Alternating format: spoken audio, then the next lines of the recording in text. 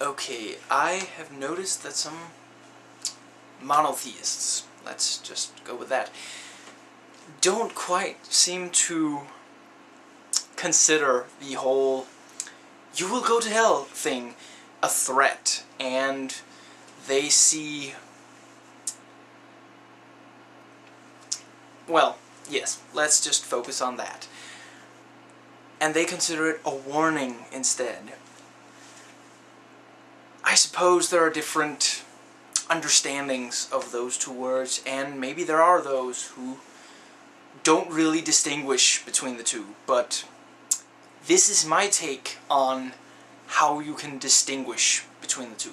Say a child is playing with something made of glass, and they appreciate it, or you bought it and it cost you a lot of money. You tell the child, if you drop that, it will probably break. That's a warning. That's something that is likely to happen, and you aren't implying any other result than what is to be expected, and the child might not know this. Imagine a child is running towards the street or playing in the street. You might tell them, if if you're on the street, you could get seriously injured, you might even be killed, from cars. Once again, a warning. This does not imply that you are going to do something to them, or that something further will happen to them than what is to be expected. And once again, the child might not, without being told, know that it is dangerous to play in the street. However, once again with the glass example, imagine you, instead of warning them that it could break, simply say, if you break that glass thing, I'm going to hit you. That's a threat. Because that implies, quite directly, that you are going to do something to this child if the glass breaks.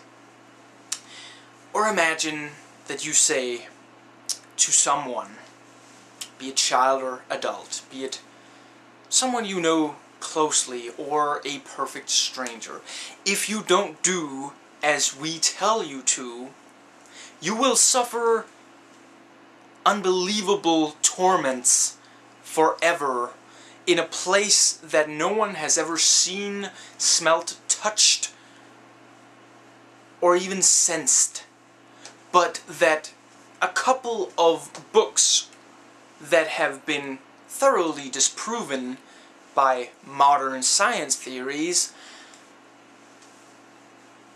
those tell us that it exists.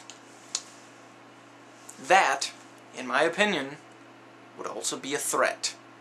There is no proof of this place, and you're not telling it to them because there is real reason to believe that it does exist and that they might get to be there. It is not like the idea that playing in the street might get you run over. It is an imagined idea, an imaginary concept that you choose to believe, and that you wish others, you want others to believe in that too. And that is my take on the difference between the two words.